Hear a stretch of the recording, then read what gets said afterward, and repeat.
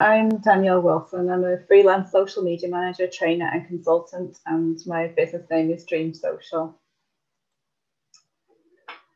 Today I'm going to be doing an introduction to Facebook and Instagram ads.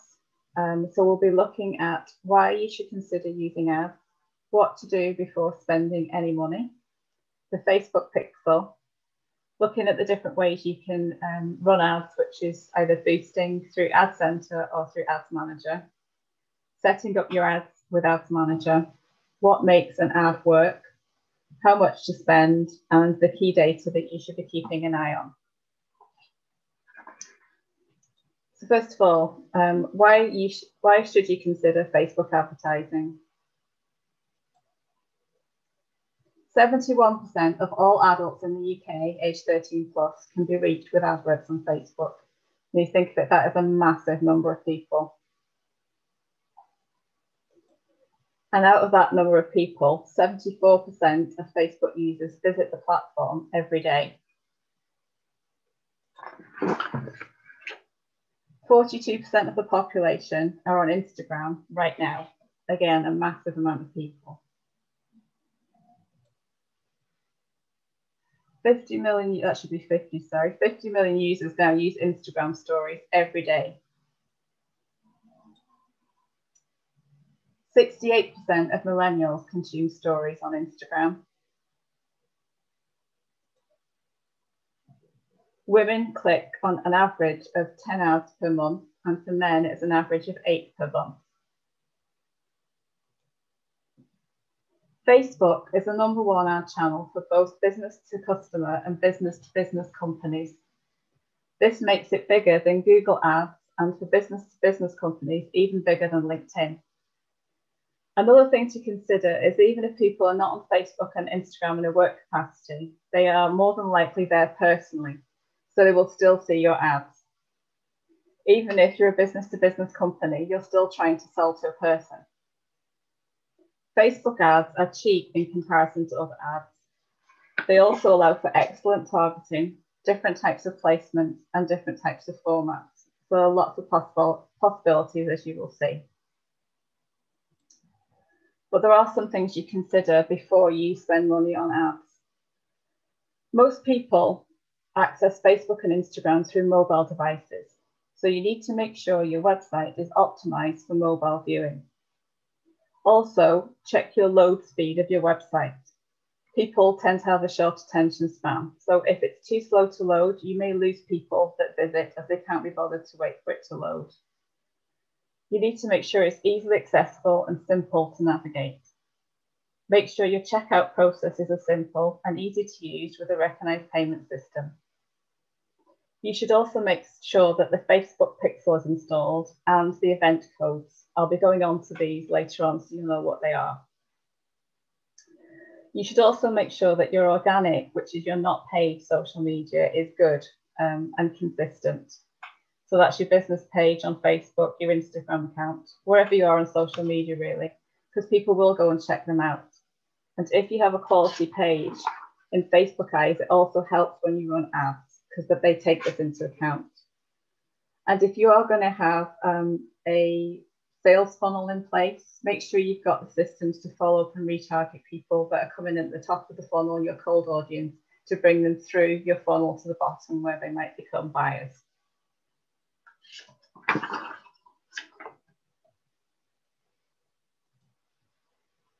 So now I'm just going to look at what the Facebook pixel is. The Facebook pixel is a bit of code that sits on your website and it tracks the actions of anybody that visits your website when the Facebook app is still open on their phone or on the computer, which, let's face it, is probably most of us these days. I never log out. I know I should, but I don't.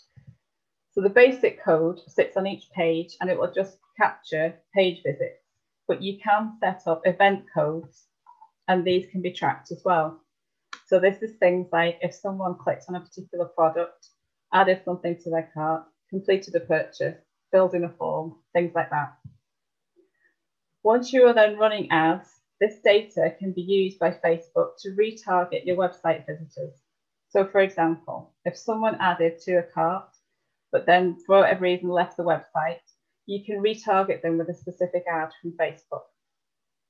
I think we've all noticed this in action when we've been browsing on different websites.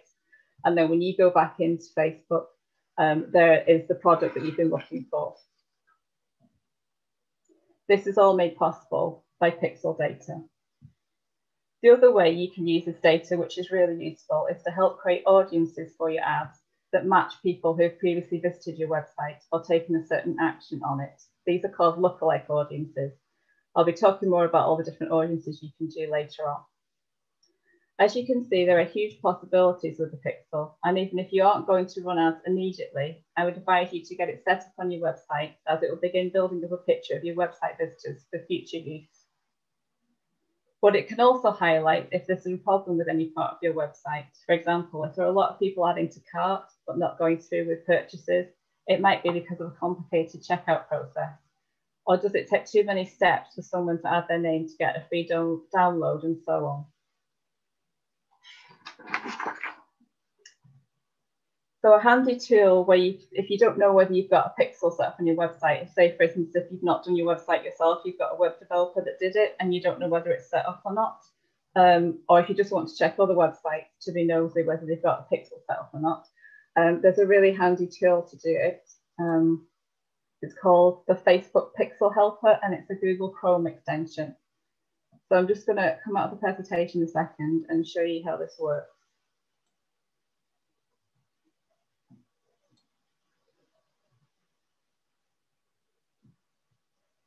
So, if you go to settings, and if you go to extensions, it's this one here.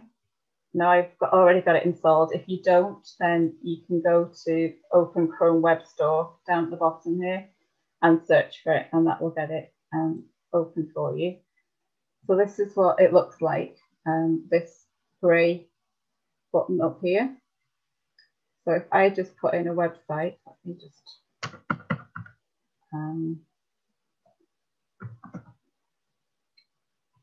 click this one. And what it'll do is when you go into a website, then it will get a little number on it up here if they've got any pixels installed. So you see this has got 2, it's fired 2 events from the pixel. So they've got a page view that has come up. And likewise, if I then click on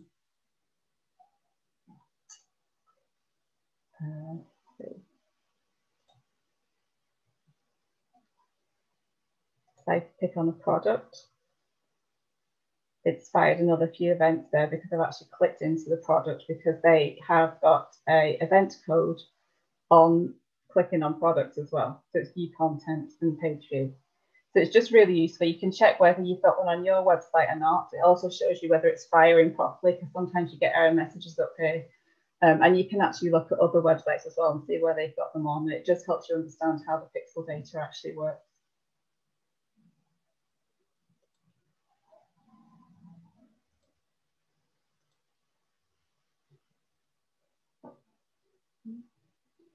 So the way you set up Facebook Pixel is through Business Manager and through data sources.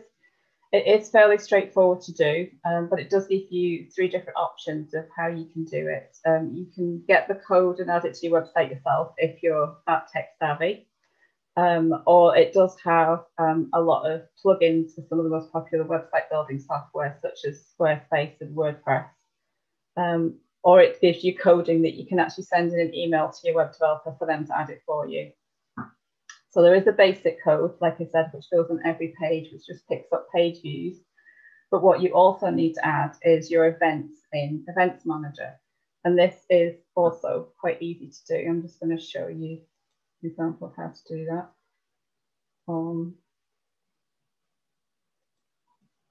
This here. So this is my pixel on my website, and I've just been, this is Business Manager and it's data sources, and this will show up all the different pixels that you've got. So this is under my Business Manager, there's a couple of clients there. And when you're in it, it's got this Add Events button. So all you do is click that, and you press from the pixel.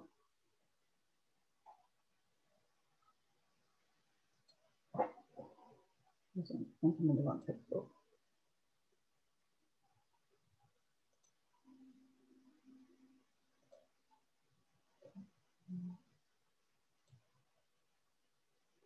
This was working when I tested it earlier today, of course.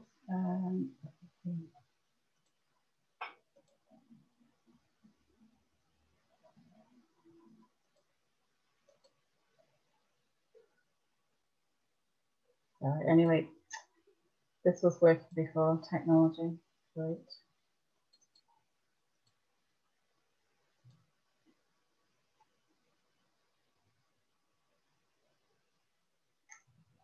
Bear with me.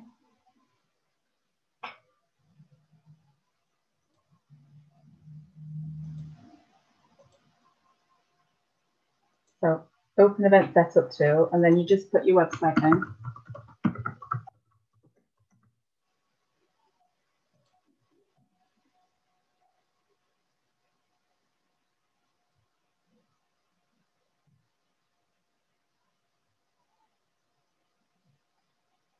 And basically what you do is you just add this track new button, and it highlights everything on your web page that can be tracked. So if I wanted people, if I wanted to track when people click this section of a website, I could do that. If I wanted people to do this one, I could do that. All the different pages up here. I've already got one on this one here, and I've got one on my contact form at the bottom, so that's why they're not highlighted, but that's as easy as to do. So if I just click that one there, select an event, so there's all these different options depending on what the button is. So really for this one, it would just be view content. I don't need a value in because it's not a value, and you just click confirm. And that's it. And then when you go back in to this, then you can test the events that you just set up, and it'll kind of show you them.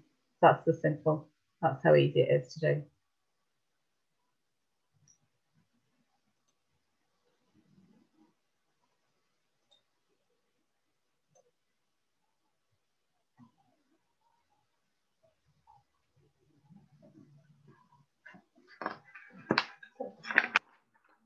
Now, having said all that, there is a bit of a spanner in the works at the moment, which has been threatening to be coming for the last, I think, maybe 4 or 5 months. The new Apple operating software, iOS 14, is bringing in an option that will, it'll be a pop-up that happens when people visit websites and apps, and where they can say their data is being tracked and they can opt out of it. So if they do that, it's going to make things a bit more difficult for the Pixel to get that information back to Facebook. Now, while this isn't everybody, because obviously not everyone has Apple devices, it is going to be a huge number of people. However, Facebook have been working on ways around this issue, and there are 2 things that they're asking people to do that will help. So the first thing is you verify your website domain, and you do this from within Ads Manager, and that's quite simple to do. And then the second thing is to set up what's called Conversions API, and that's another way that data is sent from websites back to Facebook alongside the Pixel. When you go into Ads Manager, you'll get a prompt. You might have seen it popping up when I was in there. There's actually a prompt at the top saying, look, these changes are coming and these are the things you need to do. And there's actually a resource centre that Facebook has set up to help businesses through these changes. Now, this could be a session itself, so I'm going to leave that there, but just be aware that this is happening, and these are the 2 things that you need to do as soon as you can if you're going to be running ads to mitigate some of the problems that this iOS 14 changes are going to happen. And actually, I've just heard in the last couple of days that the next iOS 14 update, iOS 14.5, is likely to land next week, and this is the version that will include this prompt. So there are going to be some changes happening. Until it actually comes in, people won't know what the extent of these changes are going to be and how it's going to affect the data coming and how it will affect ads that are running. So just keep an eye on that. You'll be aware of it. And obviously Facebook are going to be working hard to make sure that their ads aren't affected, because they don't want their money to be affected, people paying for ads. So just check that out. And like you say, you'll see links, you'll see a prompt when you go into Ads Manager that'll say you need to be aware of this and make these changes. Okay, does anybody have any questions about that so far? There's none in the chat function, Danielle. So if anybody, for example, their mic's not working or they don't want to ask, just put it under the chat and I'll pick it up kind of after each section. Okay. Danielle. Right, I'll go on then. Okay, so next, I'm going to just look through the different places or the different ways that you can actually set up Facebook and Instagram ads. The first thing I'm going to talk about is boosting posts. I think this is the one that everyone's most familiar with if you've got a business page on Facebook. It always pops up when you've got at the top, it gives you a notification saying this post is performing better than every other post and spend this amount of money to reach this so many people. So this is the boost, and this is the easiest way. So a Facebook boosted post is just like a regular Facebook post, except you're spending a lot of money to promote it to people who not normally see your organic posts or content. It's the simplest form of a Facebook ad, and you can create one in just a few clicks. I think everyone's probably done this at least once. It's very hard to get away from when you're on Facebook, and it is very tempting to do, and it's very easy to do. So if you haven't done it before, you'll see against it, you either get a prompt from Facebook to do it, or you'll see on your post, it's this boost post at the bottom. So again, I'm just going to go into Facebook here. This is my long neglected food blog. And just go down. So when you go into boost post, this here is what it brings up. So it gives you a preview of what your ad's going to look like. And there's a few different options you can choose. It used to be years ago, boosting posts used to have very few options whatsoever. It was just basically, this is the post and you boost it and it would get in front of like more people. But they've actually changed it so there's more options now. So it's not a bad way to do it. So first of all, you check your goal. Now there's an automatic goal here, which Facebook then will choose what the best goal is based on your settings. But you can change that and you can have these other two goals, like getting more engagement. So that's getting your ad in front of people who are most likely to react, comment and share, or to get your ad in front of people who are more likely to send a message to you. So they're the two options. Daniel, can I ask a question? In terms of that goal, the automatic, no, in terms of that setting, which is, this when people come to even the boost, which is the best, and I suppose what's the most efficient and effective? Sure. I think it's always down to testing because you don't know, but I would always maybe not select the automatic one because it really depends what the actions have been on your Facebook page. For instance, if you've had a post on your Facebook page that doing really, really well, not the one that you're going to boost, but say another one, but it could have been a meme or a funny joke. Yeah. That was nothing related to your business. Mm-hmm. So it's done really, really well, but it's not actually to do with your product or service. So if Facebook takes that data to then get a post which is to do your product service in front of, it's not necessarily getting the right people. Okay. You know, that kind of way, because it's taking data from something that wasn't necessarily related. So it really depends on, you know, what you've got on your page and, you know, what the type of people content. Yeah, basically. And I think some people as well might have followers on their page that are not necessarily. This is the other thing about having your organic content right as well, is that people might have a lot of followers on their page that maybe aren't their right customers because they might have added, you know, we all do it when we set up a business page, we invite all our friends to like it to get a bit of a boost, but maybe some of those friends aren't your right customers. So that kind of sways things off as well. I'll be talking more about audiences and stuff later, but I would always maybe kind of select these two. You can try automatic and see what results it gives you. But I would always not do the automatic and go with these because, you know, then you've got more control that, you know, this is definitely what they're going to go for. But it's always about testing and always about looking at the data once you've run an ad to see what's working and what isn't. Oh, that's great. So the next stage then is the button that you can choose. So this is your call to action, really. So there's send message or send WhatsApp message. Let me see if I do more engagement. I think these buttons, no, change. See if they're the only two ones you can have. This special ad category, you don't really need to worry about that too much. There's certain special ad categories, which you can see here, which are like elections, political figures, like campaigns. That's a whole different thing. So you have to worry about that if you're a normal business. And then, so yeah, these button labels are very limited compared to Ads Manager and even to Ad Center, which we're going to go on to next. So the audience then, it does give you a few options. So we've got people who like your page, and then people who like your page and their friends. This here is basically one that I set up yesterday when I was just trying this out. So these are your custom audiences that you can create yourself based on demographic information and interests and stuff like that. So it does give you some options here that you can do that. And that's just easy to create new ones there, and it takes you into the audience tool, which I'll be showing in a while. So it does give you quite a few options, but not as many as you would get in Ads Manager. You can't do as specific advertising as you can there. So next then you just choose your duration and your budget. And then basically the placements, you've only got three different placements you can choose. So here, because we're not looking for messages, it's not Messenger, so just Facebook and Instagram, and that'll be the Instagram feed, not stories.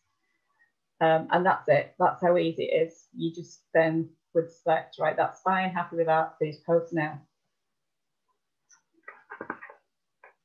And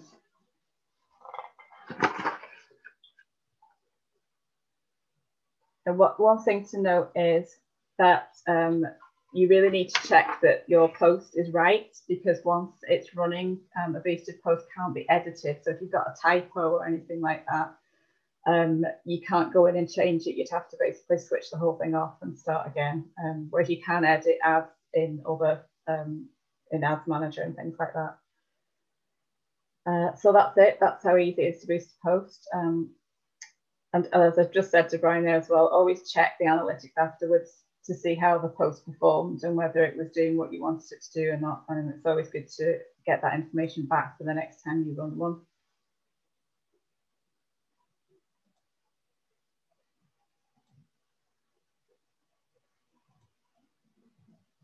Now, the equivalent on Instagram to boosting a post is the promote button. So you'll see this either on, if you're on your grid feed on Instagram, it's this little promote button here. You've got a business account or a creator account. You'll also have it in your profile page. It'll be up at the top as a promotions button. From there, if you click that, it brings up this option. So this is your goal, and you've got 3 different goals. So you've got more profile visits, more website visits, or more messages. This more profile visits, you can't do that on Ads Manager over on Facebook. This will send people to your Instagram profile. So if that is what your goal is for an ad, then definitely do this within Instagram.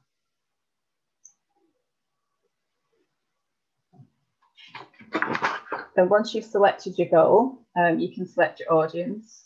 So you've got automatic. So Instagram, if you select this one, Instagram automatically targets people that are similar to your followers you've already got, or you can create your own.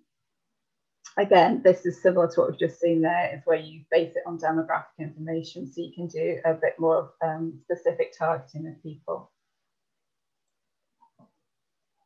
The next thing you do then is just set your budget and duration. These are just sliders, so again, very easy to do. And then that's it. There's only 2 options of placement on Instagram, the feed or the stories. If you do choose the option to put it in stories, this is where if you've got a link, so say to visit your website, you get the swipe up function that normally you need 10,000 followers to do. But if you're paying, you get this for free. It comes with it. So that's kind of quite handy to know. And if you've got a story running already, you can choose to actually promote the story rather than a post. And to do this, you select these 3 buttons at the bottom and then promote. And then this takes you back to what we've seen before. You'll get back into this where you select your goal, your audience, etc. So it's really straightforward to do that as well. One thing to note with promoting stories is you can't promote anything that's got a clickable element on it.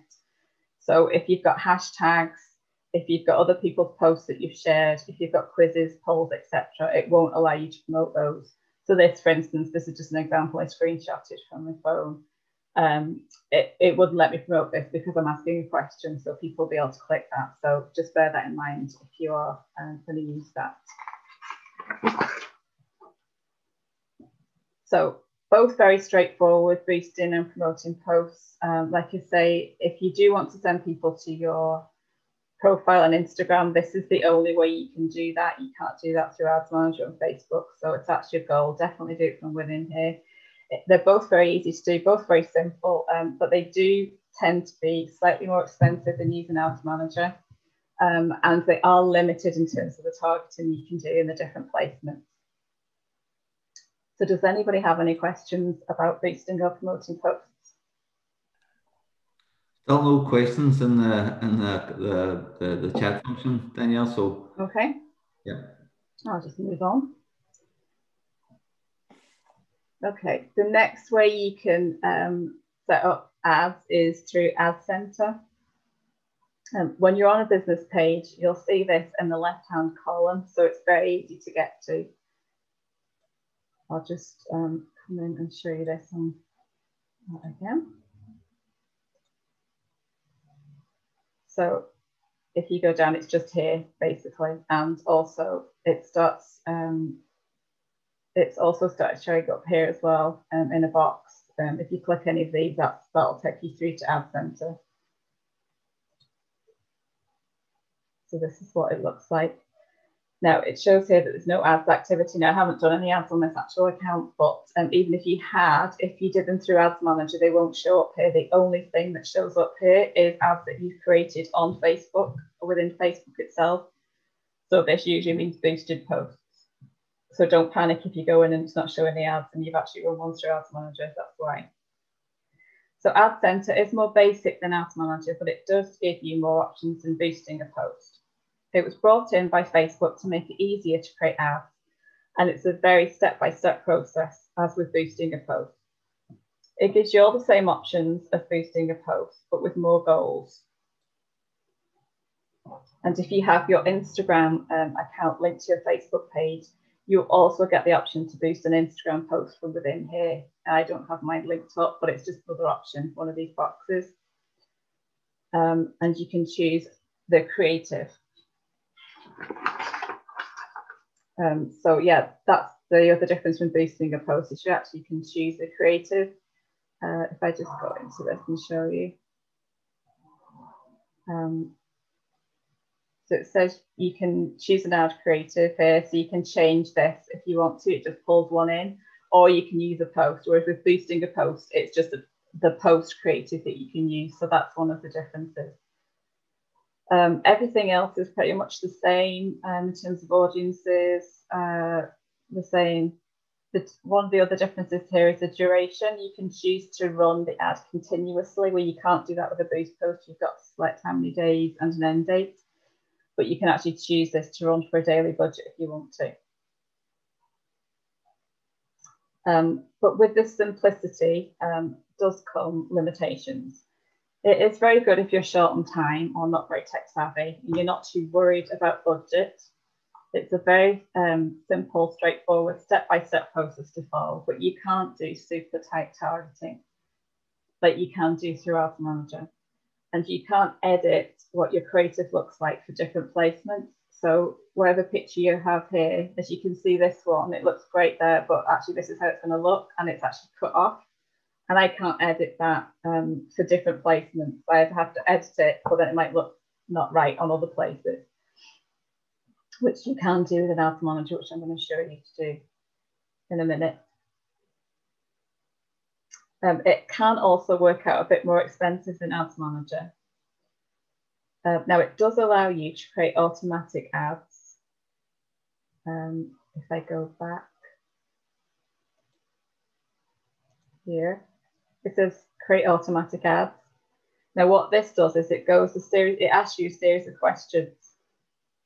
Again, based on previous history on Facebook. So it asks questions about your business and your audience, but they are quite limited, and therefore you aren't giving the Facebook algorithm in-depth knowledge it needs to find the right people to show your ad to. As I said before, with the boosting post, there's no harm in testing out this option, but it could be a bit random in terms of the people that it's going to target. So I think it's better not to use this option and to choose your goal and try and get your audiences a bit more targeted by using the custom audience tool. So as I mentioned before, the Ad Center is slightly more expensive than Ads Manager. To really run website purchases, you're looking at £15 a day minimum. So it is quite expensive, given that you can't get that super tight targeting that you can on Ads Manager. So Ads Manager definitely is the best place to create your ads. So we're going to take a look at that now. But before I move on, is there any questions about either boosting, promoting, or Ad Center? There's a wee question in the chat there from Orla. Okay. And it says, can I have some explanation about the types of businesses that would consider using ads and why? Product versus services. What is the right budget for these types of different businesses? And also whether it is a reason to do this for local based businesses as opposed to local print ads and stuff like that. But I suppose maybe the first couple of points in terms of product versus services. Is there any consideration about ads and why? And I suppose maybe one in terms of the type of budget, maybe a small, medium-sized business could set aside. Yeah, I will be going on to budgets and stuff later on as well, so I'll not preempt that. But in terms of products or service-based businesses, either, because when I go into Ads Manager next, you'll see there are ways of targeting and choosing goals that are either based on products, so getting sales on actual physical products, so website purchases, or there's ones where you can have optimized for getting leads and stuff like that, or sending people to blogs. So it's really either. It really does depend. It's not really a type of business. It depends on what your goal is from that business, which will kind of make more sense when I go on to the next bit. In terms of budget, ideally, if you're going to run a good ad campaign, you're looking at maybe £10 per day per audience. But I do have some tips later on that if you don't have a huge budget, how you can get the best out of Facebook advertising, instead, because I know a lot of people do not have that type of money, or they might don't want to invest that type of money. The advantage it has over print advertising is that you can really choose your targeting through Facebook and Instagram ads. When you put an ad in a paper, yes, people are going to see that paper, but you don't know whether they're the types of people that you want to get in front of. Like, lots of people buy that paper and they're not your customers. And you don't know if your customers are buying that paper. Do you know that?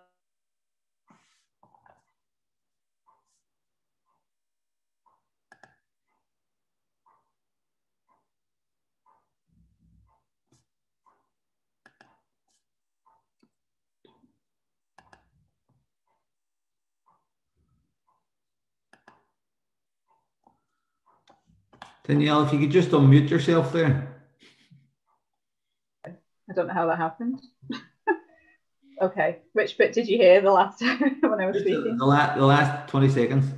Okay, right. So it was just like I was saying, with Facebook and Instagram advertising, you've got the option of really targeting and the right customer. So you're not wasting ads money because you're making sure it's getting in front of the right people. Whereas you don't know when you pay for an ad in a paper or say do a leaflet drop. A lot of that is wasted money in a way, because you don't know who's going to see that. You don't know if anyone's going to take an action. There's going to be an awful lot of people that aren't going to take an action. They're just going to put it straight in the bin or whatever. So that's the difference. Now, I'm not saying that it should all be done to Facebook and Instagram advertising. Your whole marketing strategy is going to be a mixture of lots of different things. and you shouldn't put all your eggs in one basket either. So it's just something to consider. But this does give the option of super tight targeting if you do it right, and getting in front of people. Danielle, can I add to that question in terms of, I suppose, we've recently seen, I suppose, people with large organic Facebook followings, and I suppose Instagram followings. No, they're not getting the same results as they used to receive. I suppose is that a conscious thing from Facebook, and that I suppose if you're not paying for ads, they reduce I suppose the effectiveness and the reach of your organic posts. It's a bit of this is a bit of a discussion point all the time about this, is that organic reach is down and this, but I've seen companies that are doing everything purely through organic reach and it's working for them. And the problem is that there is no black and white yes or no for this, because it depends on your business, it depends on your customers, it just depends on the content you're putting out. I mean, obviously Facebook, I think, are definitely over the past few years been pushing people more to use advertising, definitely. But I wouldn't say that organic, Facebook and Instagram reach is dead, that you have to use advertising at all, because there are still companies that are doing it really well and growing their organic, following without ads. Yeah. But yeah, there is. I mean, there's always things changing as well. Like every time I think either Facebook or Instagram or any social media platform introduces a new feature, you'll find that things start going a bit weird with reach and the algorithm and stuff like that. For instance, when Instagram Reels came in, ordinary posts started not doing as well because they wanted people to use Reels. Yeah. So if you did a reel, you'd find that was getting really great reach, but then other things weren't. So I think that happens as well with the algorithms on each of these platforms, is that, other things can kind of make that go a bit wrong as well. Yeah. Thank you. So that was the only question at that stage. Okay, no problem. I'll go back into this.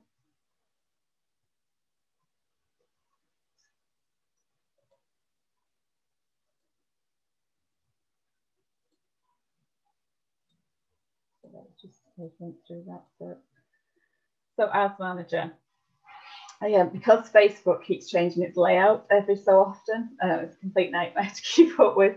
I've just got the new page layout for my Dream Social page and accepted yes on it, and I wish I hadn't, because now I kind of can go in and they use it as a profile instead of a business page, and it's really confusing where everything is.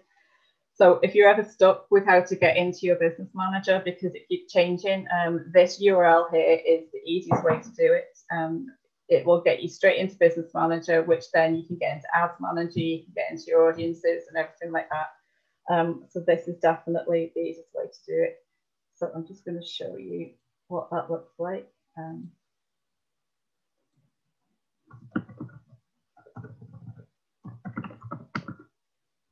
It's just business.facebook.com, and that takes you into your business manager. There is Business Suite as well, which is really confusing, and you can get into it through that. But I've got a business manager set up because I've got obviously other clients that I work with. And through this, and if you just click that there, you've got Ads Manager, Events Manager, which is where your pixel data and everything will be sitting. Audiences, which is where you create all your audiences without having to do it through ads. You can go and create audiences whenever you want before you do an ad, and that's where you'll do it from there. That's your ad account settings. And then Commerce Manager is a particular thing where you set up catalogs and things like that if you're an e-com business. I'm not going to go into that today, but again, because that would be a whole session in itself. So if I just click on Ads Manager here, this is what you get up.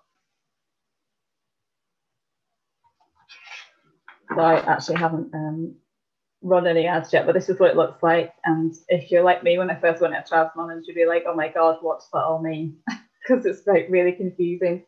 So I'm just going to come out here. There's a campaign section, ads set and ads. And this, if I come back into my presentation,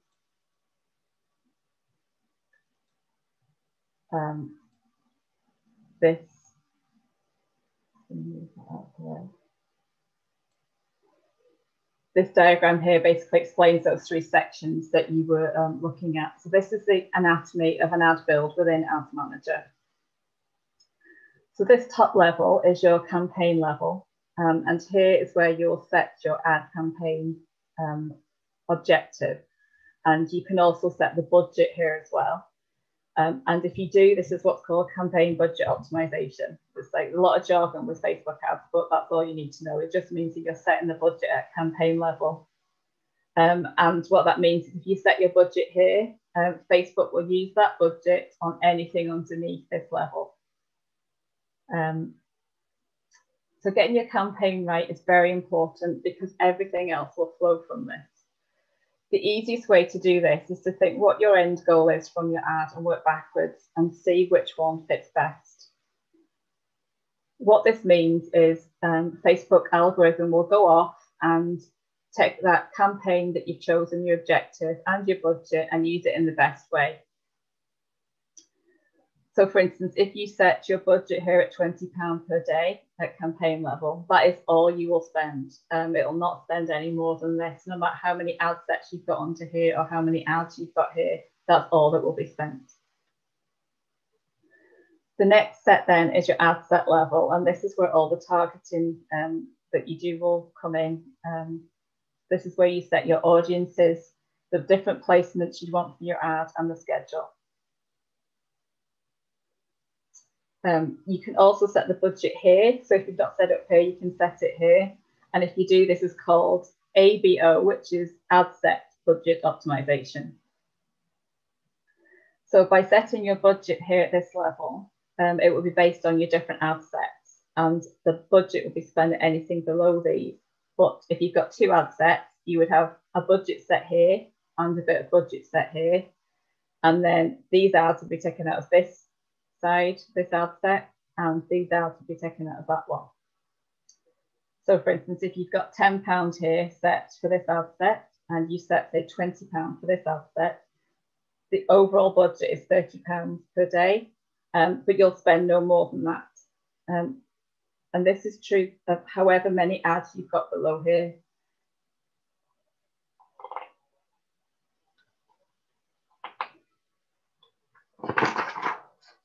So the next level down is your ads level.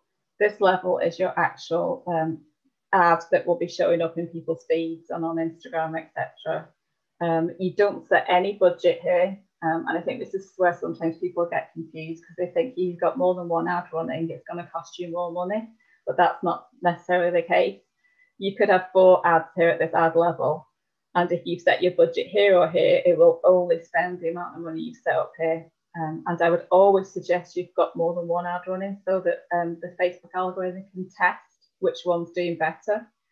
So you could test maybe 2 different creative pictures, videos against each other, or you could have the same creative and test different copy to see what's working better, and it gives Facebook something to work with to see what's working. You could test 2 different audiences. That's the other thing you can test as well. So you'll never pay per ad, you'll only pay per campaign or per ad set. So you can't, like I just said before, this diagram only just shows 2 ad sets and 2 ad levels, but you can have as many of these as you want, depending on your budget. Is there any questions about this before I move on? There's none on the chat, Danielle, so okay. Yeah, if you want to keep going. No problem.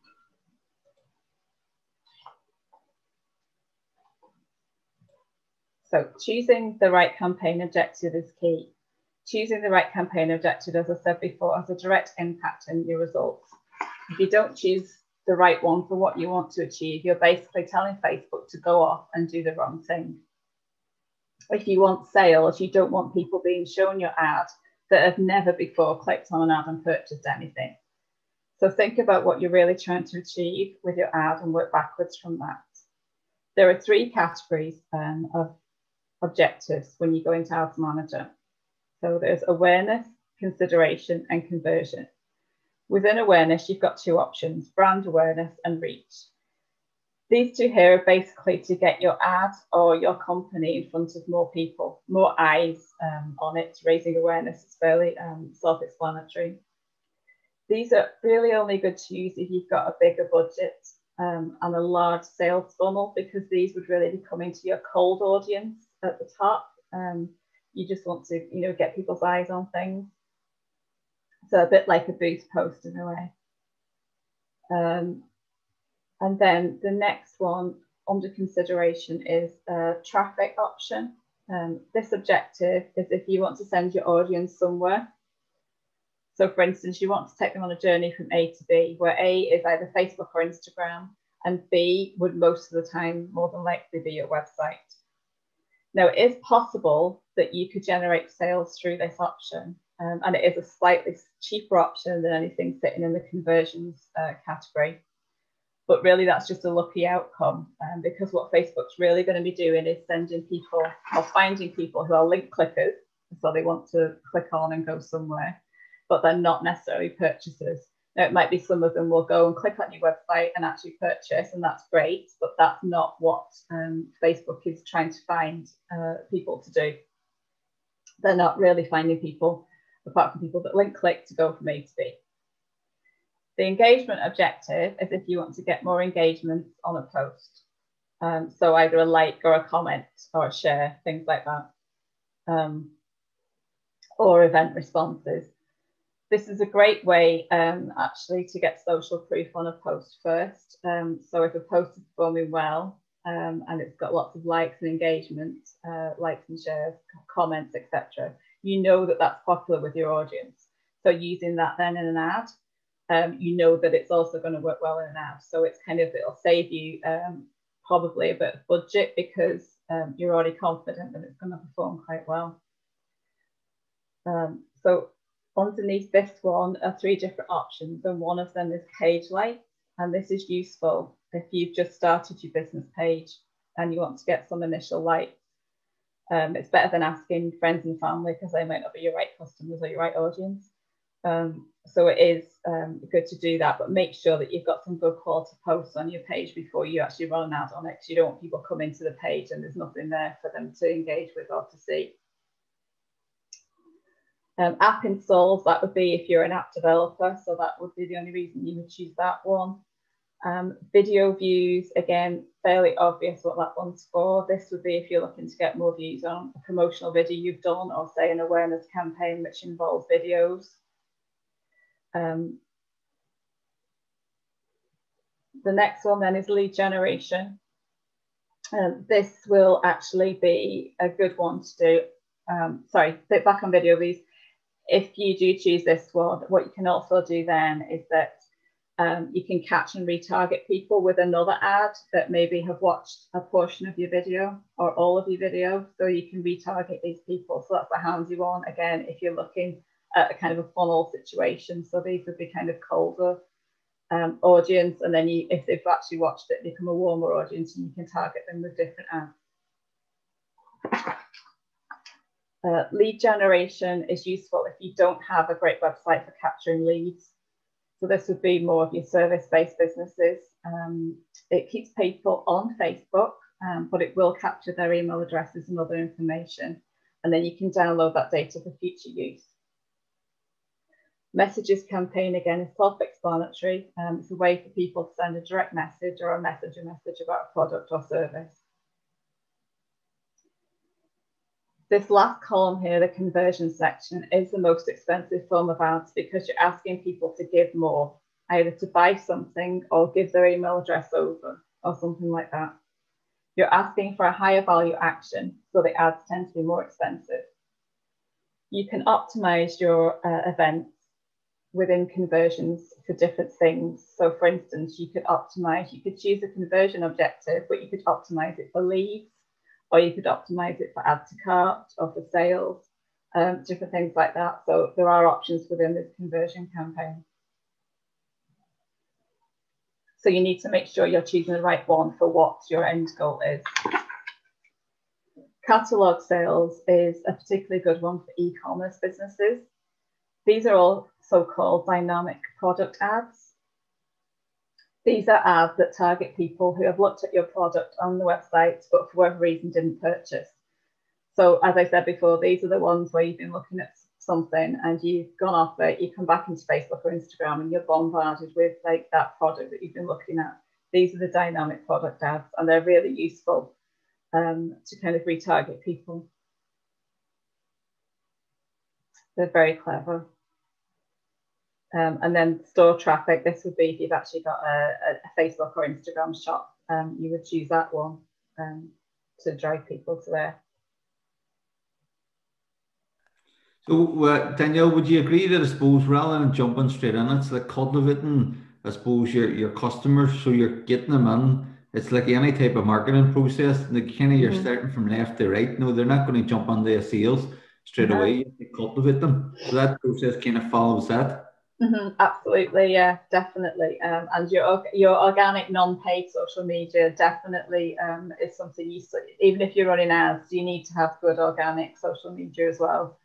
You need to, I mean, basically the start of everything is understanding who your customer is and your audience. Before you even do organic social media, it's something I would suggest people need to do, is like really understand who are you trying to get to, who are you trying to build a relationship with, what are the likes and dislikes. It's not just about your product. You need to kind of be sharing information, stuff like that they're going to be interested in, so they will engage.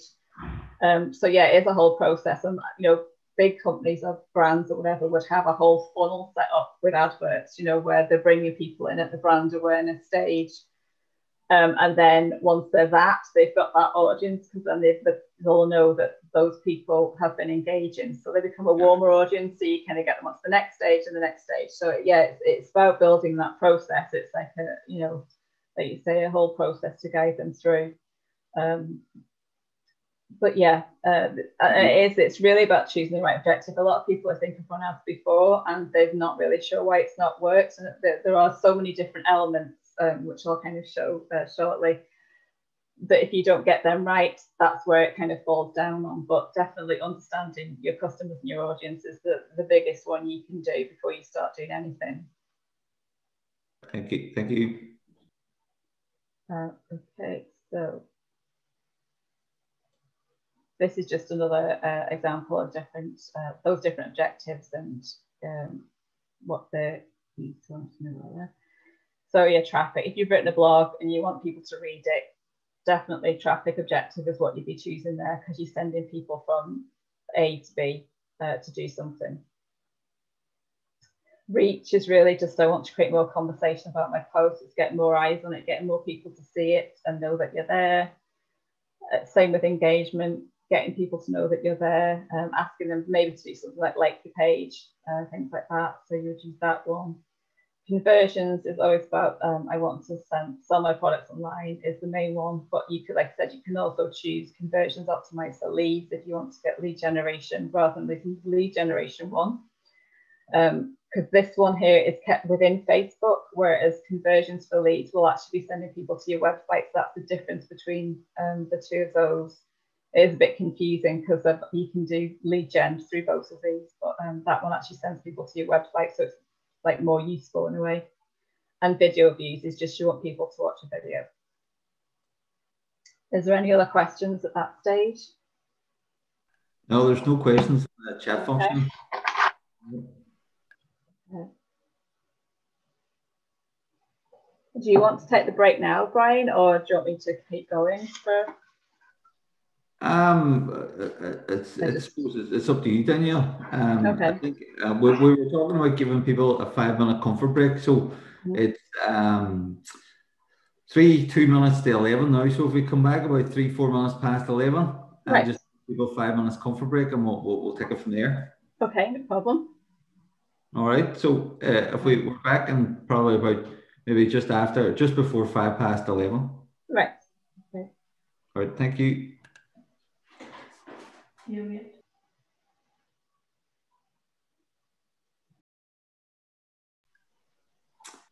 So Rachel has asked a question for, there are lots of different options for ads manager, ads creator, boosting, etc. What would you recommend for the end goal of sales and web traffic? I would always recommend, if possible, that people use ads manager. purely because of the targeting options it gives you. It gives you far more than the other two. And it also gives you options in terms of all the different places your ads can be seen. It gives you way more options than the other two as well. And it's more complicated to do, obviously, but it just gives you better chance for results. And it really uses the Facebook algorithm to, kind of really drill down and make sure it's getting in front of the right people that are going to take the right action that you want. It's just the intelligence behind it is just so much better than the other two options, really. So I would always say Ads Manager. Yeah. And then the second part of that question was also, for promoting an ad, would you suggest an image, a photograph, a graphic, text, or video, or moving image? Or is it a mixture of all of those, and I suppose testing them? It really is a mixture. Yeah, I'd say definitely test. Obviously, I'm going to come on to kind of different ad creative, whatever, in a while as well. But having a good image, and you can test that against a video, say, or you can test an image against an image, or you can test an image against something that's got more text in it. Until recently, Facebook did have a rule that you couldn't have more than 20% of an ad that had text on it, but that's actually changed now. So you can have more text. But all I would say about that is that the more text that you've got, when you think about people being on mobiles, it's quite a small space. It's not a big area, and different ad placements as well. It can be even smaller.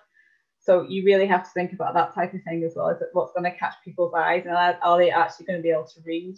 It's an awful lot of text on it. But it is definitely about testing. So if you had one else that you had if you had an image and you had a video, it would be great to test those two things out and see which is working better for people to engage with. That's really what it's all about. Yeah. Thank you, Danielle. That's us. That's all the questions. So again. Right. Okay. So the next section we're going to look at now is audiences. So Facebook Ads Manager offers 3 different types of audiences: interest-based audiences, lookalike audiences, and custom audiences. Audiences is another area where you really need to get this right, or else you'll be sending Facebook off to find the wrong people. This diagram here kind of explains these a bit better. So this first one, the biggest one here, is a cold audience. So people that have never engaged with you before, you're just asking Facebook to go and find people. And this is your interest-based audience, or it's also called the saved audience when you go into Ads Manager. And this is the audiences we've seen before when we're looking at Boost Posts and Ad Center. These are your interest-based audiences, so things that are based on demographic data, different interests people might have. You can really drill down as much as you want with these ones. So you're setting the target in here, not Facebook. You're telling Facebook, this is the audience I want to use. Go and find people that are going to act in the right way to reach my goal.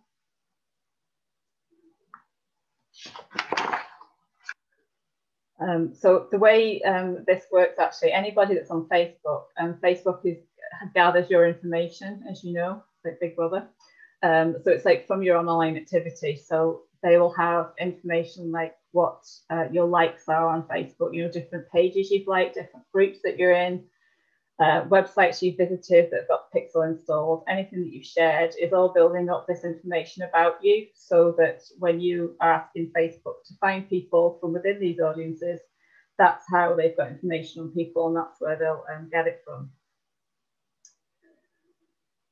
So because you're setting the targeting, this is where you really need to understand your audience and do the work before you kind of setting these audiences up to really understand who it is you're trying to reach, so that Facebook gets the best information to act upon.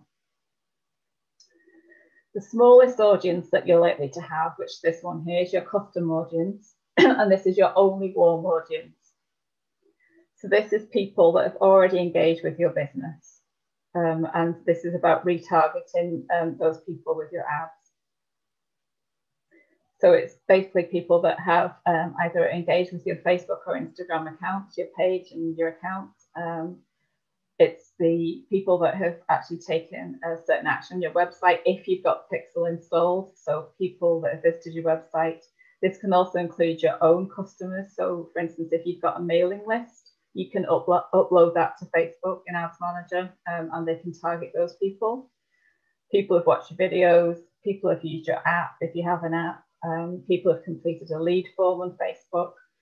People, if you've had an event before, you can target people who've engaged with an event, or people have opened or clicked on an instant experience within Facebook.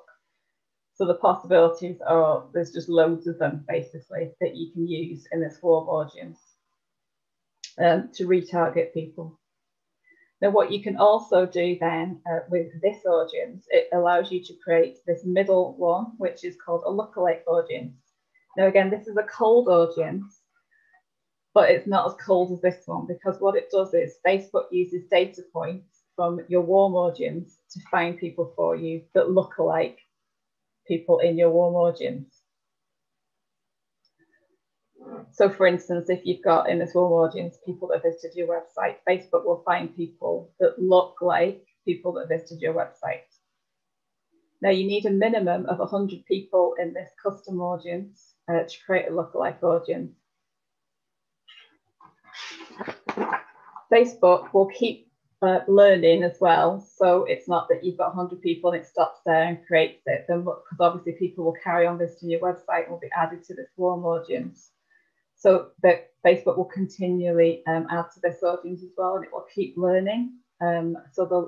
What happens is that as you go along, the better your lookalike audience will become, because it will have more data to work off, and the data updates every 24 hours. These lookalike audiences can be really useful, and essentially it's saving you doing as much work as with the cold interest-based audiences, because you're getting Facebook to do the hard work for you, because they're finding the people that are going to match.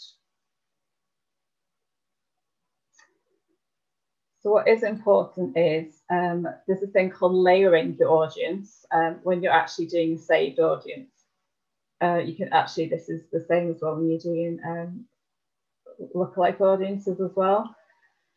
What this means is that here you can see this audience has been set up. So we've got locations set up here, age, and we've got people who match these interests, this job title, and their parents, so all parents. Now, what happens is if you've got an audience like this, Facebook will go away and find people that match any one of these. So if, for instance, my ideal customer was a mom who likes running, that's great. But what will happen here is that Facebook will find anybody that's a parent, anybody that's a runner as a job title, and has any of these interests. So I'm not necessarily going to get mums that like running, because I've not specified that. I've just put all these very general things in. So I'll be getting people that run marathons, people that aren't parents, people that aren't mums, they might be dads, etc. So that's not the best way to do it, because it's not asking Facebook to do exactly what you want. So instead, on this left-hand side is a better way of doing it. So I've got all the same interests in again, and job title. But here I've said they must have all these interests, but they must also be a parent. Now, if it was mums I was looking for, I would actually specify that it would be mums, because I would have female in as well. So this is what's called layering. So you basically, it has to be matching this and that, not just matching any of these, if you can see what the difference is there. What you can also do then, layering, is you can exclude people. So if I was building a lookalike audience and it would say website purchases or whatever, if it was a particular product I was doing an ad for, I wouldn't want to show it to people that had done a purchase in, say, the last 7 days or 2 weeks, because what's the point of doing that? You've just bought from me, I don't need that there. So what you would do when you were building that audience is you would exclude people that have bought in the last 7 days, so they're not seeing the advert. So that's what layering is, and it's important to kind of do that, because it really allows to be very specific with your targeting and make sure Facebook's not going off to find the wrong people.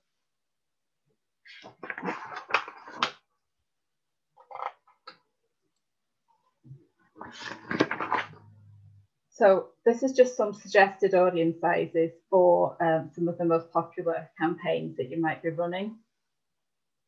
If you're looking at an engagement campaign, ideally you're looking at over 10,000 people.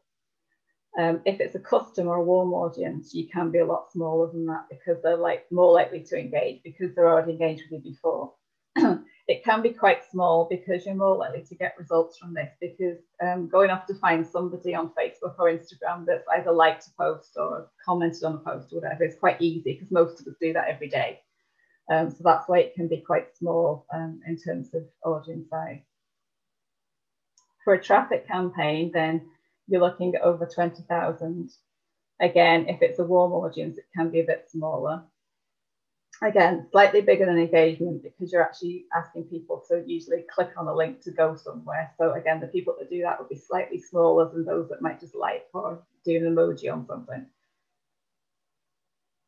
For conversions campaign, you're looking at over 50,000, but ideally you want to have 500,000 to 1 million, especially if you've got a higher price point on a product or you've got a longer funnel in place, because it's going to be harder to find those people that are going to convert because the amount of people that actually go and buy through Facebook is a lot smaller than just people that would engage on a post.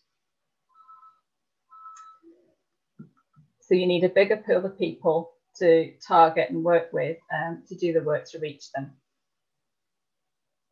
Okay, does anybody have any questions at that point?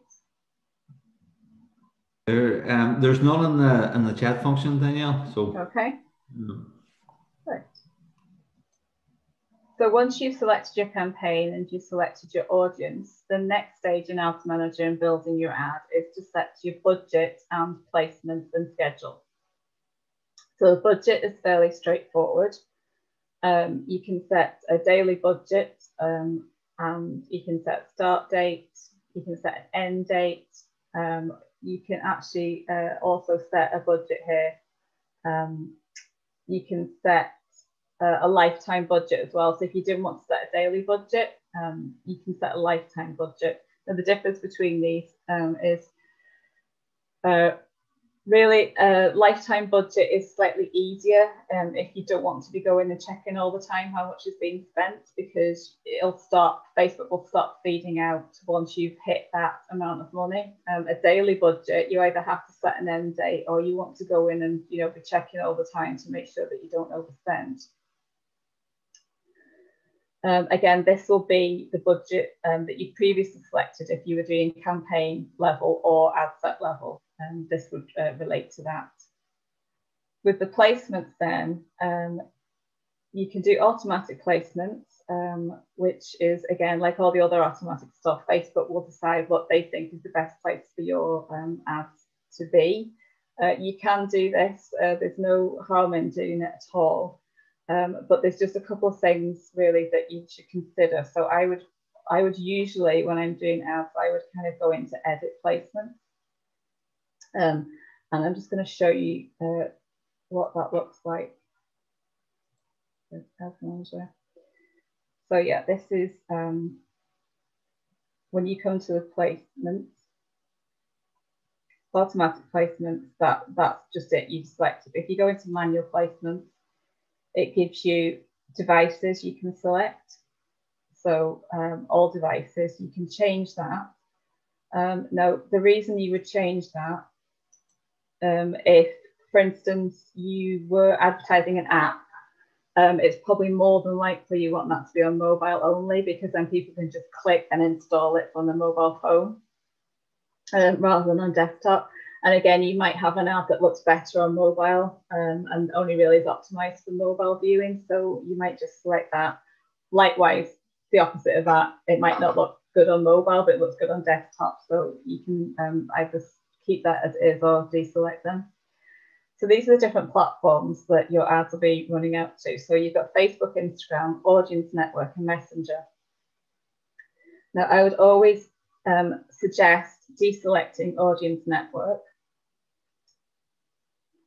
Now, the reason why is this particular option here, it takes your ads off social media and onto other apps and certain websites. But the problem with that is it might think it's great because you're going like, oh, fantastic, it's getting in front of more people. But the problem is that you can't control where that ad is shown.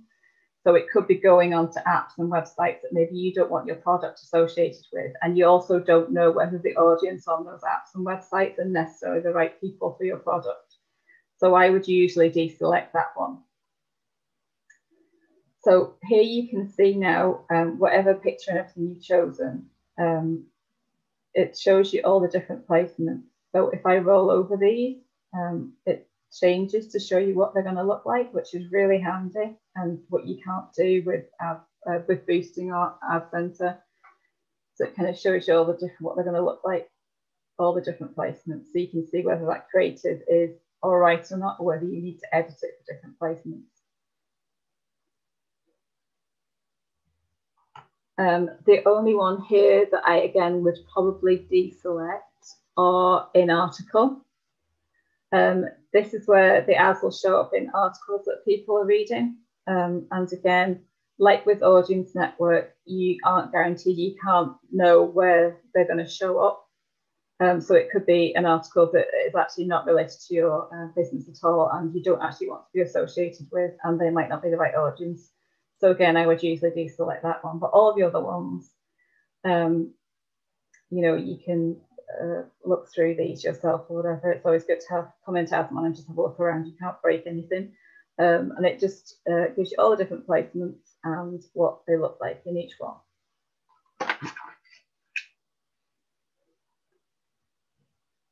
So that's that.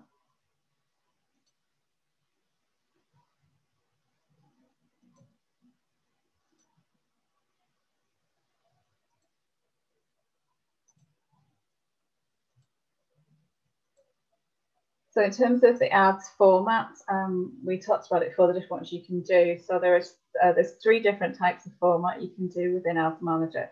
You can have a carousel ad, which is basically 2 or more scrollable images or videos. You've probably all seen these when you've seen ads on Facebook anyway. So you've got different pictures and you can kind of move through them. A single image or video, or you can have a slideshow with multiple images as well if you didn't have a video. And then a collection, which is kind of, this is more, I think you've seen it when it's like an e-com and it's like a catalogue shot or whatever. So when you click on it, it stays within Facebook, but it gives you a full screen. It looks like it's in a separate website to expand all these different options here. So again, these are options if you boost or use Ad Center. So Ads Manager always gives you more options. So this is basically what your ads will look like on the main 3 areas. So this is your Facebook newsfeed, this is your Instagram newsfeed, and this is your stories. So like I've just said, it's really important to check what your creative is going to look like on each of these and what your text is going to look like, because each one, you know, shows different bits. And this is important as well for when you're writing kind of headlines and copy, because some placements show more or less than others. So it's important to bear that in mind. And it's definitely a good idea to edit your creative probably for each placement to really get the best out of them. So is there any questions at that stage? None in the chat. Okay. So the next stage then, I'm just going to basically talk about what makes the Facebook ad work. As I said before, there is no black and white answer to this. There's lots of different variables, and it is always about testing. I can't say to you, you know, this is the hack that every time you do an ad, this is the way it's going to work, because that's just not the case, as you probably understand a bit by now. So there's definitely your targeting, which is getting your audiences right and telling Facebook the right thing to do, getting the campaign right, getting your objective right. Having a scroll stopping image is definitely important.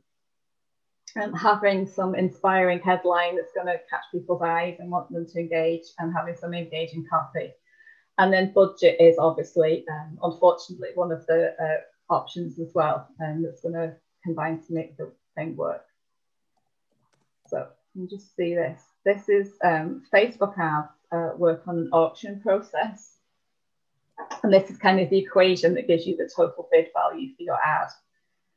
So here you've got basically what's called the advertiser bid, which this is just basically how much budget you're putting into your ads.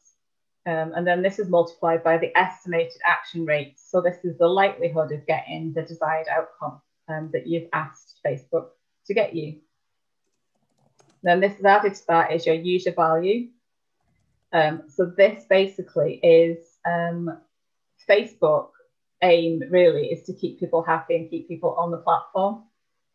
They don't want people going off to Twitter because they don't like Facebook and things like that. And therefore what they want is high quality ads, and they want, if you're sending somebody to a website, that website is a good quality website. And they want, if people are going to your organic Facebook page, that it's good quality. That's basically what it is. And they want also as well to make sure you're targeting the right people. So it has to be relevant to your audience. So this is all your user value. So definitely your organic Facebook quality comes in here. If you've got that going well and you've got an engaged page and it's consistent and you're posting quality content, this comes under user value. And then that gives you your total bid value. So what this does mean is that it is possible that if you have got this bit right and your user value right, that even if you have a smaller budget, you can still get a higher bid value than somebody that's got maybe a bigger budget, but these two things are rubbish. So it's not all about the budget. You know, you can actually make your bid value higher by getting these other things right as well. So that's important to remember. You need to make a good campaign, a great campaign, you need to be specific and you need to speak directly to your audience. So as I've said like several times before, it really is about getting understand who your audience are. And sometimes this is about testing. So you're not going to get it right first time. Great if you do, but it's always about testing. Now, the Facebook algorithm, the way that it works is you need to understand how it works. It's 70% really of getting things right is understanding how the algorithm works and giving it what it wants, and 30% skill. So this is a big thing to kind of understand. Firstly, you need to tell it what you want it to do. So it's picking the right campaign objective for the results you want to see. And this is the same wherever you run your ads from. You need to make sure you're getting the objective right for your end goal. Secondly, you need to make sure you're targeting the right audience and also the right size audience. By getting your audience right, you won't be wasting ad spend on the wrong people, and you're teaching the algorithm who your ideal customer is. You need the right people, but you also need enough of them. So essentially, as we've seen before, the bigger the ask, the bigger the audience needs to be. So for sales, you definitely need a bigger audience than if it's just an engagement campaign. You need to be realistic with your budget.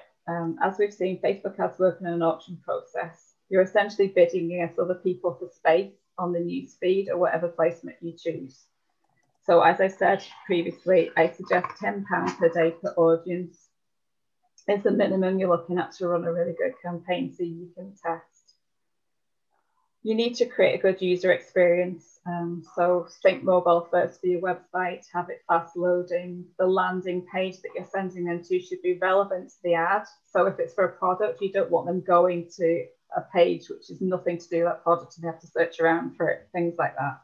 And have minimal distractions on your landing page. Just give them one action to take. If it's a lead page, you're just asking somebody to sign up for something, only have that on the page. Don't have other options like, you know, to book something else or look at this other thing. Just one thing to make it nice and clear for them to do. You must also stick to the rules. Facebook has strong ads policies and you must stick to them. And you also need to make sure you're sticking to the relevant legislation from within the country that you're in the ads in. So you can find all the Facebook ads policies at this URL here. It's really handy to check those before you do anything as well. Just so it gives it, give you more chance of not having your ads rejected before they even start running, basically. So definitely check that out. But some general rules are always use positive language. So no negativity, it always has to be positive. No swearing. You can swear in your organic post if you want to, that's the thing that you do, but you can't do it in ads. You can't do any before and after shots in ads either, if it's like for weight loss products or anything like that, or fitness. You can't refer to anyone's personal attributes, so things like race or religion. You can't promote any multi-level marketing companies. And obviously you can't promote any get-rich-quick schemes either. Is there any questions now at this stage? There's just a couple of questions back on the previous section, Danielle. One from Orla. If I can't edit my ad after I put it up, how do I make sure it looks right beforehand? I think there's a preview section on it. Yes, right? there is. Yeah, if you can edit your ads or in Ads Manager, but there is a slight problem with doing that after it's running, which I'll go on to kind of in the next bit. But yeah, no matter where you run your ad from, it does preview it at the side. So if I just come out of this and I'll go back into ads. So Ads Manager here, this shows you, if you scroll over, so for instance, that's what it's going to look like in your Facebook news feed. So if you looked at that and went, oh God, that doesn't look right, for whatever reason, you can kind of edit it then. So it always previews what they're going to look like. So it's always worth checking. And you get another option then as well. When you go through to the next stage, before you click let the ad run in, it'll show you what it's going to look like again. So there's a couple of times you can do that. Same with this as well. If you go in, it gives you a preview of the ad. And the same with boosting, you can get a preview as well. So you've got a chance to change it before it runs. Okay. And there was another one, and if you want to stay in the Ad Manager, it's relevant from Rachel. So a rectangular ad shape for Instagram stories, will this crop then on an Instagram feed and a Facebook news feed? You can have, what you do is you can edit for, if you have it set up for Instagram stories, for instance, let's see. When you add your creative, these are just bringing through random creatives. These are nothing to do with what I put up here, but when you go into your creative, let's see. If I select this off, okay.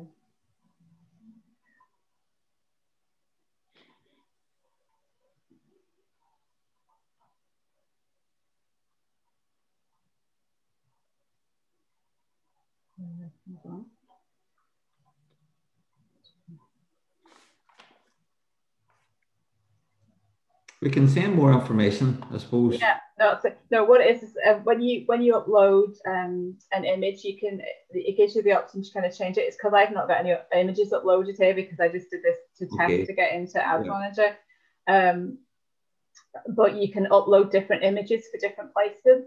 Right. So it's not that they're just going to take one image, and I mean it will. If you've only got one image up there, it will crop it and it won't look right for everything that you're doing. But you can upload different images and different videos through the different placements to make sure they're optimized and look the best for those placements as well. Perfect. I think that answers the question. Yeah. Thanks. And no other questions on that particular section. Okay.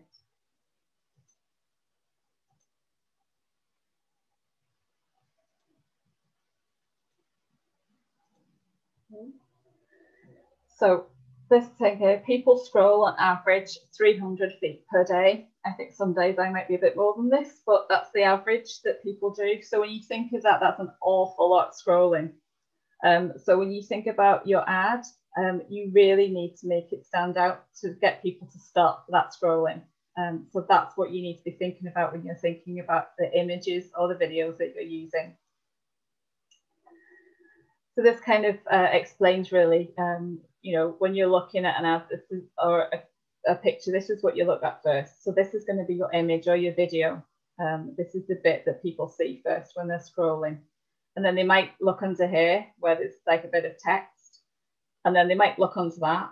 But finally, this is the bit that you'll get to at the top. That's just the way how your brain works. So that's always like useful to think about, that the image is the most important bit when people are scrolling. So you need a scroll stopping image. You need a headline, which is going to spark curiosity or action. And you need copy, which compels people to take the next step. And it all needs to work together to be relevant and engaging to them. So this is a good example here of, I think, a good ad. You've got an eye-catching image. It's like bright colours. It's patterns. So when you're scrolling, you think about scrolling, that's really going to stand out in the news feed. It's got copy here that's speaking to, so it's got the attention-grabbing headline. Let me just move this out the way. You know, says what it says. Claim your 30-day Canva trial now. Thousands of 5-star reviews. You know, that's like, all right, that sounds good. And it's a free trial. It's got free in capital letters. You know, everything good there. And then here it's got copy that speaks to your audience. So, you know, it's going to speak to whoever's interested in Canva. It's got like create beautiful designs, powerful tool, use the features that are on the premium, add for font, color palette, access over 2 million images and illustrations, and much more. So it's telling you exactly what this is going to do. There's no doubt about it whatsoever. And if I was interested in designing stuff, this would definitely be speaking to me. And it's got a clear call to action. So it's just get offer. That's it. Nothing else. It's straightforward. This is what they're saying this ad's about, and this is how you get it. Very simple and straightforward. So a few image tips. So as we've just said, have bright or contrasting colours if you can. Patterns work well to break up the feed. Pictures of groups of people tend to do well as well. But obviously make sure if you're using them that it's relevant to your audience. So if your ideal audience, for instance, is older people, you don't want to have like stock pictures of like, say, teenagers, because people aren't going to stop at those because it's not going to be relevant to them. Casual shots also work quite well because they look like they would be posts from maybe your friends or family. So they kind of get people to stop on them because you're not sure whether it's an ad or not.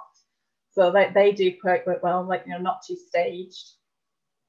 Photos that depict energy or movement. So as well as videos, they always kind of tend to work well. If you've got photos that depict movement, they also tend to kind of grab people's eyes and draw them in as well. Children and animals, obviously, we're all kind of like attracted to those, but obviously only use these if they're relevant to your business, because otherwise it's just going to be a bit weird. Random images work well, but these can also work well in a bad way, because if it's something that's completely bizarre and it's not relevant to your company, that your business, it kind of can put people off. It will make them stop, but it might not make people take the action then afterwards, because they're going like, well, why are you showing me a picture of that? It doesn't make any sense. So just be careful with that one. As I've just said, video is also another one that works well. And as I've said previously as well, make sure you edit for the different placements where you want your ad to appear on, so make sure that they're going to look right on those. So a few copywriting tips. Most people look at Facebook and Instagram through their mobile phones. That's just the way it is. The majority of them do.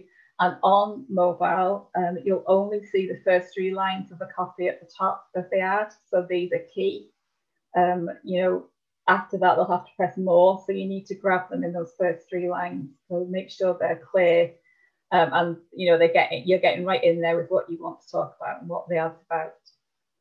Questions work well to get the audience to self-identify.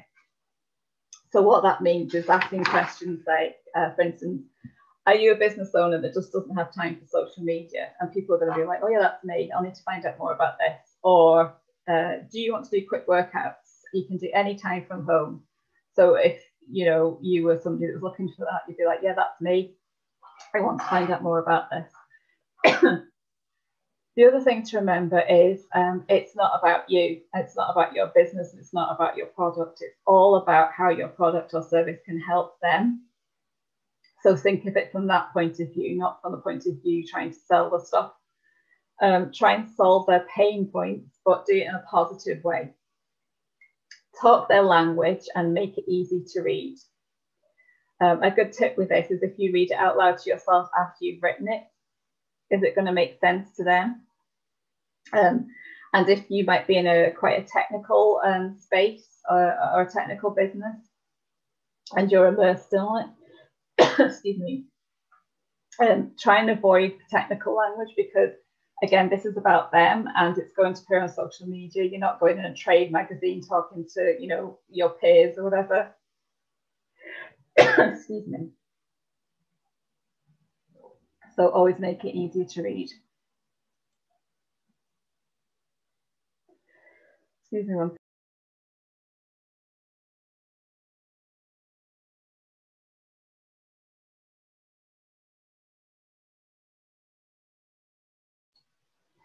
Sorry about that. Using emojis and line breaks help to break up the text as well, to make them look quite well. Humour can work, but only if it's right for your business. If you are talking to a local audience, mention the location can work well in your ad. Always use testimonials. They're always great to use if you've got them. Use them for inspiration, but you can also use them in your copy. So if you've got 5-star reviews, you can kind of clip them and put them in.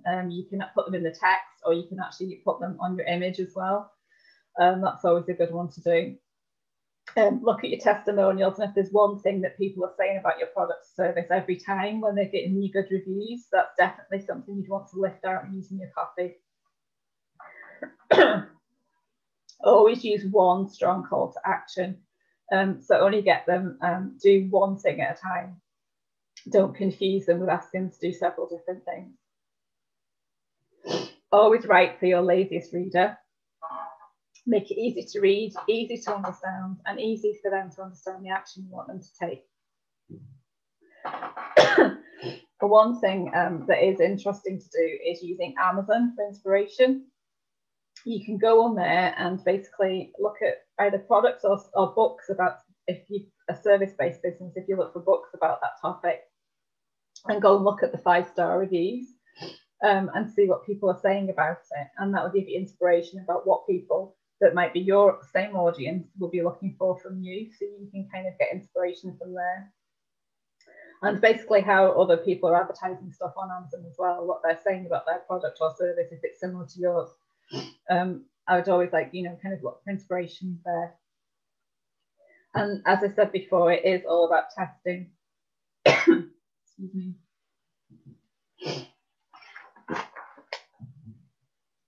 So is there any questions at that stage?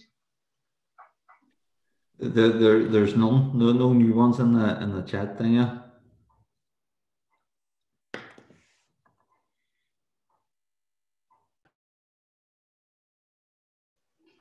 I'm surprised my throat's held out this long, actually. Excuse me for coughing.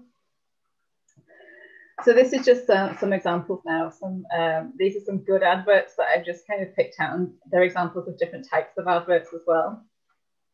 So this one here for the boot buddy, I think we've probably all seen this, either on Facebook or Instagram or on television or whatever, but this is an example of a carousel ad. So they've got a few different pictures that you would scroll through. But it's just a very, very simple advert. It tells you exactly what it does. So dirty boots will never be the same. It's a must-have, portable cleaner, toughest dirt. The picture shows exactly what it does. You're in no doubt what that is. You know, it's just a very, very simple ad, but very effective. This one again is a good example of how they've got everything in the first line. So the point of the landing page is to convert visitors and not win design awards. And here, very simple again, make better landing pages. They've repeated that down here. So if you didn't see it there, you've got it here as well. And you just sign up. So very, very simple. That's what it does. This one here is an example of what I talked about previously, the dynamic product ads. It's a good image. Like I said before, it's quite a casual shot. It shows the person with the actual product. but they've actually targeted this at people that actually obviously added to cart and then left and went and did something else, and they've got it straight in there. You left something in your cart, and they've actually offered them a code to get a discount, or that here it's a free UK delivery. So that's something you can also do as well. So this will only be delivered to people. This ad will only go to people that added to cart and then didn't complete the purchase. So it's a great way to target them with a special offer. And here, you forgot this, get free shipping, and they're asking you to shop now again. This one is another one. It's like a good image, different colors. It says in the image exactly what they're getting. So it's like get 5 free social media templates. It's like stop spending days on design creation, get these templates, build an eye-catching brand in minutes. It's just very simple, says exactly what it's doing, and it tells you what you're getting in the image as well. So that's the first thing that you'll see. This one here is a bit of an example. It's a video ad, but it's a bit of an example of a random image. I actually still don't have any idea what this is. I got this from somewhere else, but it definitely would make me stop if I saw it, and it would also make me want to see more about it, because I have no clue actually what it is. So that is an example of how randomness can work. But again, it's a bit hit and miss, that one, because sometimes it can be a bit too random, and I don't think I'd be their ideal customer, especially because of the location and stuff like that. But it's just an example of that. This one here is an example of what I was saying about the casual shops. So again, with the product with them, but it's quite casual. It's not too staged, and very simple copy. Time to recharge the batteries, get ready for the colder season. Loving these apple cider vinegar gummies. That's it. 5 stars. Shop now. Very simple. Now, these are some ones that aren't very good ads. Or things that have gone wrong, and why you should always check before you send your ads out. Even big companies, like this is KLM.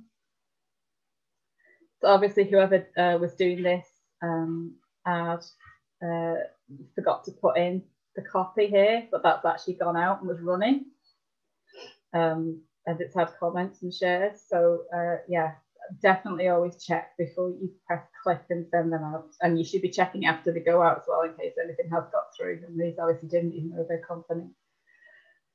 This Barclaycard one, again, not great in terms of the way they've written the copy here. It's quite hard to read. I mean, it's like kind of got slang in here, like kind of, FYI, great, spelled GR8, credit card offers, wait. I'm not sure that kind of language there is aimed at people that will be getting a credit card, and it doesn't read very well. And for accessibility, if people are using screen readers, that wouldn't come out very well for there as well. The image isn't very inspiring. The text is quite small. I can't really read that very well. And again, this down here just says subject to status. It doesn't tell me anything. If I read that before I read up here, I don't know what they're offering me. Do you know what I mean? So yeah, not a great one. This one here, again, I didn't actually know what this was for. You can see it's for a retail centre, and they're actually liking a page. So it's an engagement out to like pages. Up here is fine, but I think the picture, the image, to me just looks like a car park. I wouldn't know that was a retail centre. So yeah, not a great image on this one. This one here as well, for this building services one, they've got no headline, they've got no text underneath here, they've got no call to action, and they've put the website link on, and obviously the website's broken. So again, something that went wrong there. But that's just examples of a few not so good adverts. So I would always kind of look what's happening in your feed and seeing, adverts made you stop on that advert. What did you find good about it? And just take inspiration from it.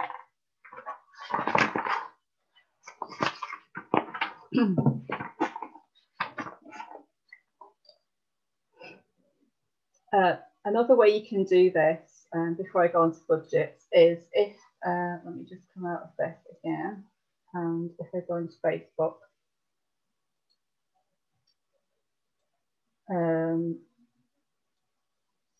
I just go on to a company, let me see.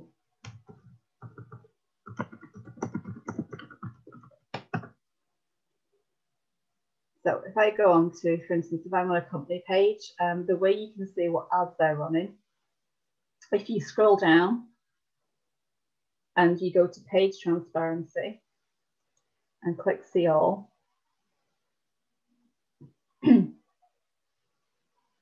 and you scroll down here, so it's just got lots of different things and what, like who, different activity, who manages the page. And here you'll see ads from this page. This page is currently running ads. So then you can go to ad library. And this shows you at the time all the different ads that Marks and Spencer's are running, and it shows you as well which placements they've got them running on to.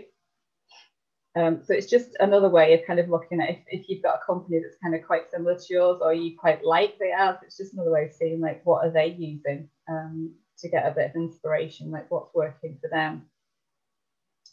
And once you're in Ads Manager, you can search here for other companies. So I don't want to see Debenhams, that's not a good one, seeing as they've just gone off. On High Street, so not on the High Street, and it'll bring up them, and they're not running any ads at the minute. Oh, that's on the High Street. What you can't do is search by keywords. So if I put in shoes, it'll bring up shops that have shoes in it. The only keywords that it'll bring up stuff for is political or kind of ads like that because of the transparency. So that's just another way you can see what other ads are running to get a bit of inspiration.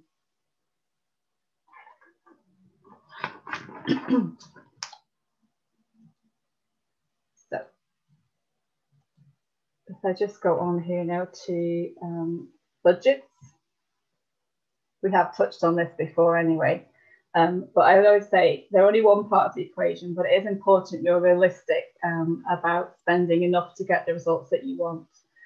Bear in mind also some placements are more expensive than others, the more popular ones, and at certain times of the year, for instance Christmas, there are more advertisers competing for spaces, so that is going to push the cost up at those times of years.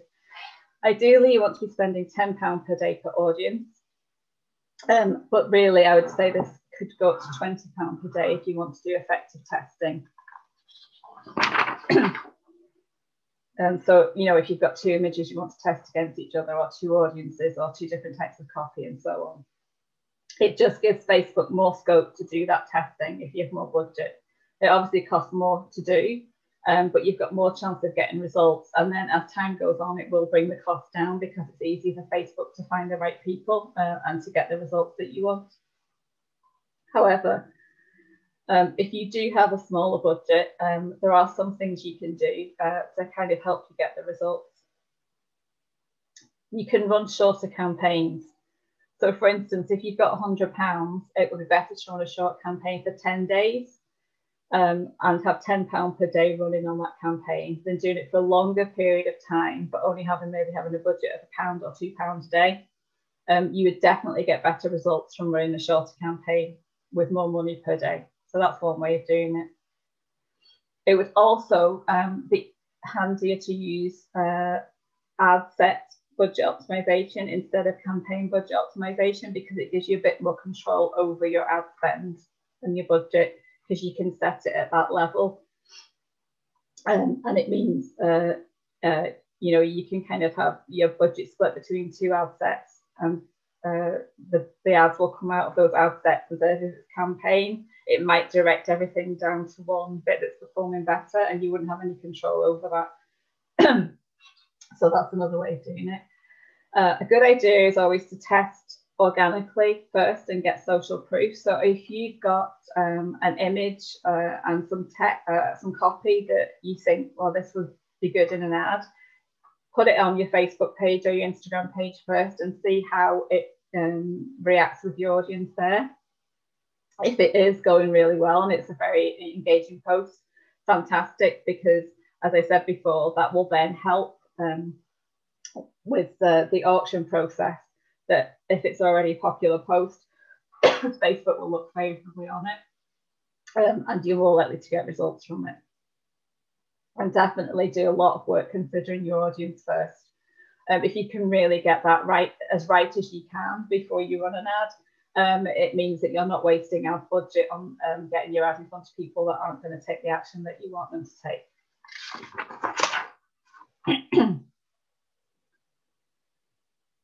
So if you can use a custom audience as well, that is obviously going to increase your chances of getting the results. So yes, it will end up being a bit more expensive using a custom audience or a warm audience, but you've got more chance of getting conversions. So that will kind of balance out as you go along. Is there any questions about budgets before I move on? No questions in budgets in the chat. And sure, I know we're getting to the end, but if anyone put it on about budgets, they can put it on. We'll answer. Sure, yeah, no problem. Okay, so once you've everything set up in Ads Manager, and you're happy with everything and you set it running, there is one thing you need to do. It's really important, is to hold your nerve. It's very difficult because you'll start kind of like, oh my God, have I got any sales yet? Have I got any leads? What's happening with it? But you need to let the algorithm do its work, and it needs time for this. It needs time to go off and find the right people based on your objective and your audience. To really optimize your ads, you need to get 50 event buyers in 7 days. Now, this will depend on the campaign you've chosen. So what this means is if it was an engagement campaign, for instance, you'll need to get 50 likes within 7 days for your ad to be really optimized. If it was conversions optimized for purchases, it'd be 50 sales. Now, while this is happening, your ads are what's called in learning phase. Now, this doesn't mean your ads aren't showing to people. It just means that the algorithm is learning the best people to get your ads in front of. So it's important not to do anything with them at this stage.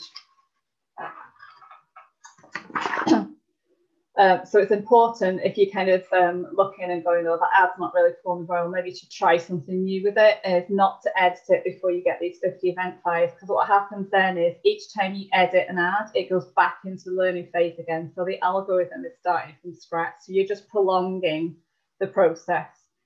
So it is very, very hard, because you know, things might not happen within 24 hours and you kind of like start to worry that, oh God, nothing's going to, you know, come from this. But I would just say, definitely hold your nerve. I would suggest you leave maybe for 3 to 5 days before changing anything. The longer your ads are running, the smarter the algorithm becomes. That's just the way it works. Now, once your ads are running, like I said before, it's always really important to check the data after your ads have run to get feedback on them. But also while your ads are running as well, especially on Ads Manager, there's so many different data points you can look at. It can get a bit confusing, but I would definitely say go onto Ads Manager to have a look at all the different things you can look at. But some of the main ones that you want to look at, and some of the levels returns you want to be seeing are roughly around these. So the first one is click-through rate. This measures the amount of time your link is clicked on as a percentage of how many times people saw the ad. So for a cold traffic audience, you want this to be sitting at 1%. And for a warm traffic audience, you'll be looking at probably around 3%. The next one then is cost per click. So this is how much of your budget is used to get one click on your ad. And ideally, you want this to be sitting at less than £1. The other one to look at is your cost per 1,000 impressions. So that's how much it costs for your ad to get in front of 1,000 people. And you ideally want this to be less than £10.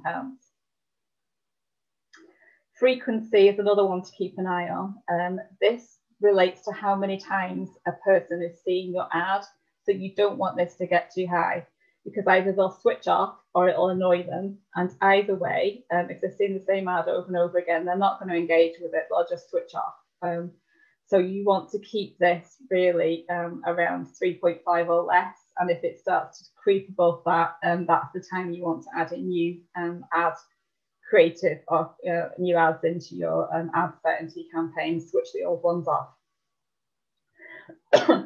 The next data point then is your cost per acquisition or your cost per lead. Now, this is really very service and product dependent. So it's a bit hard to give you a definite answer on this one because it is very subjective. It depends how much your product is worth and what you feel as a business owner is a good return back on it. So for instance, if it was costing £15 here per acquisition or lead, but your product's only worth £5, well, that's like pretty rubbish. But if it was £15 and your product's worth £100, then that's pretty good. So I think this is something to work out beforehand. What is your tolerance here with how much it's going to cost, you know, before you get your sales or your leads? The next one then, or the last one, is basically your return on ad spend, your ROAS. And ideally, you want this to be more than £1. So this is for every pound you're spending in advertising, you want to be getting more than £1 back in sales. That's like quite a simple one, but that's definitely one that you want to be looking at. Okay, that's where I'm going to leave that, apart from we'll have time for questions now in a second.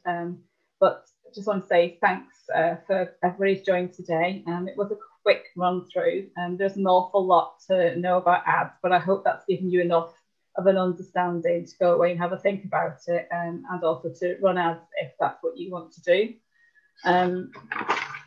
Like I say, the most important thing is to kind of really understand your audience before you do anything.